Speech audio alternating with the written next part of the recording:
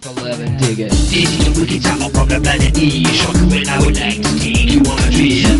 Come on along now and listen to our tunes. Just sit back as we go zoom, zoom, zoom. Who is she and what's the trouble? Who is the girl? Hey guys, welcome to Frank's Tech Help. Today we're going to be taking a look at Dakota Alert infrared night vision video system. This is the DVR-01.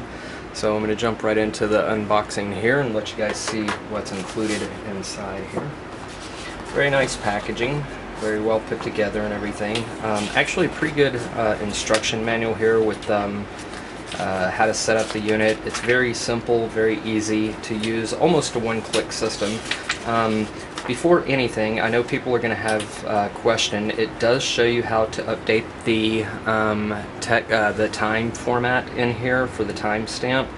Now the one issue that I had, and let me get up close here real quick, we'll go over this first off here. It says to create a file called timecfg.txt in all capital letters. Now when I created this file with the .txt extension, it would not update the time. I had to remove the .txt. So just for me, I just created a file, chose a new text document according to the instructions and called it timecfg, and then saved the file. Okay, so that's just one tip in advance on how to set the date and time. Otherwise the instructions are really good, but if it doesn't work, remove the .txt off the end. So very simplified there. Okay, in the box here we have the actual unit packaged up there. And I wasn't really sure by the description how big this item was. About the size of one of the old pagers. Pretty nice. Now, what makes this one special is it has what's called a PIR, okay? And it's a certain type of, it's called passive infrared. And what this is, basically it has, normally they have two sensors on the inside. One will measure the temperature on the wall. Let's say you've got it faced in a room, whatever, and you want to set it up to record. One sensor records the ambient temperature in the room. It monitors that. The second sensor, which I think is called like a black body sensor, it detects body heat, okay? And so it compares those two.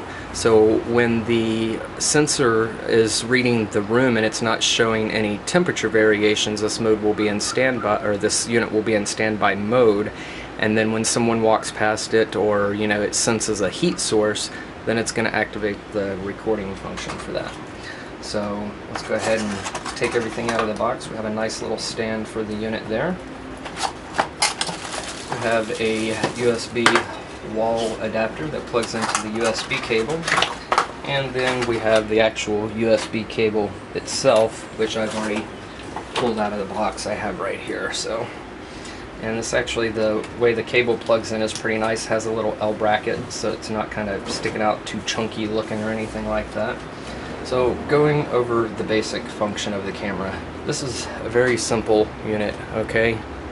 On the side we have a power switch, and then you have a little button activator right there. On the left side you have the USB, and on the back you have a standard tripod camera mount, so you can mount this on a tripod and kind of flip it sideways, or maybe a gorilla pod, or you know, whatever. So, and then on the back, if you release this, we have a battery cover, and if you let the battery fall off to the side here just a little bit and look back up in there, if I can get that close enough, there's a micro SD card, and it does come with a 4 GB card. Now, video recording for this unit, it records in 30-second increments, and you're supposed to get 100 video clips per gigabyte. So being that there's a 4 GB card in here, you should get about 400 30-second video clips, okay?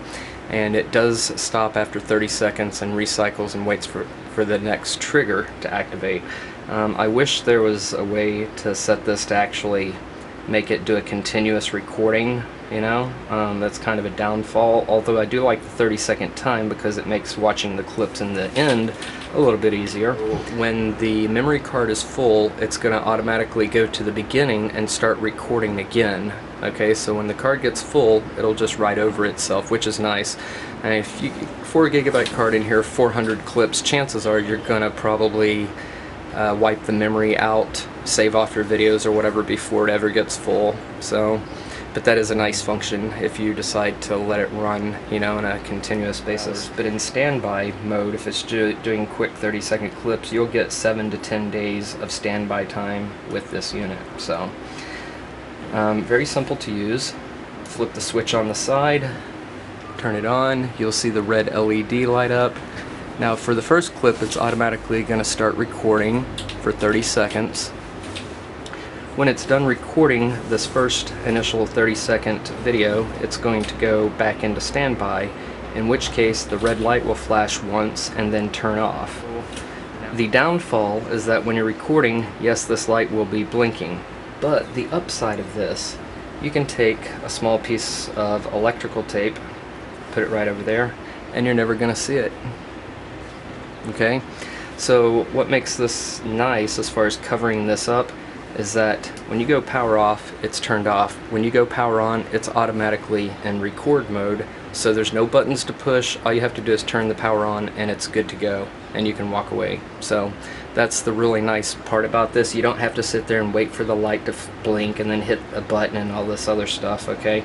So if you want to cover that up like that, you just drop a little piece of tape on the top of it and it's probably never going to be seen. So, okay. Now, to use this unit with your computer, you first want to plug the cable in to your USB, and I'm going to go ahead and do that here real quick. Okay.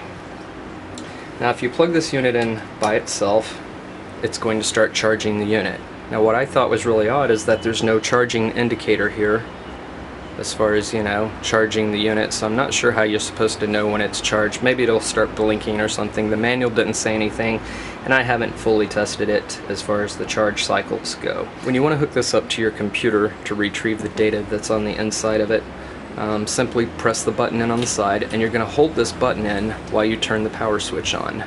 Okay, you're going to keep holding it, okay. When that light turns green, you can let go, and it's now connected to the computer. Okay, so very simple there. And then when you're done doing the files or transferring files or watching the video or whatever, just simply unplug this unit. The light will blink red, it'll turn off.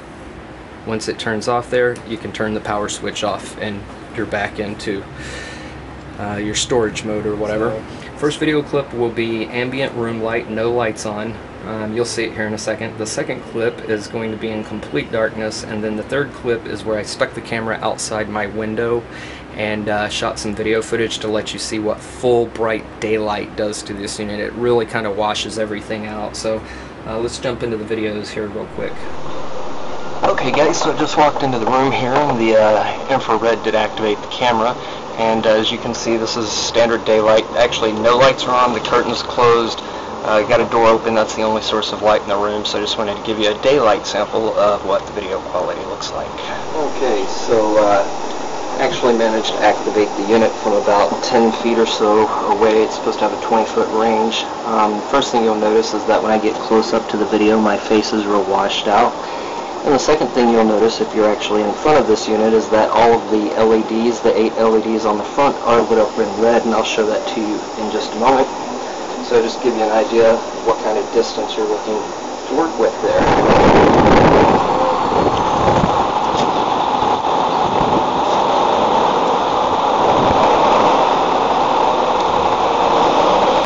Now you can see it's automatic.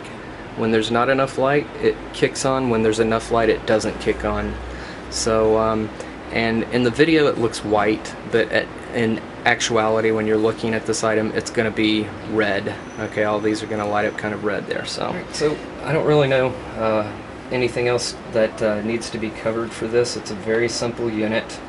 Once you're done, you simply plug it into your computer. Like I said, use the USB, push the button in on the side, turn the power on, wait for it, and you can watch the videos directly from the folder on your desktop computer. So, alright, hope this review helped you guys out. If it did, please post a comment. If not, poke Mahone, and as usual, thanks for watching Frank's Tech Help. Come on along now and listen to our tunes. Just sit back as we go zoom, zoom, zoom. Who she and what's the trouble?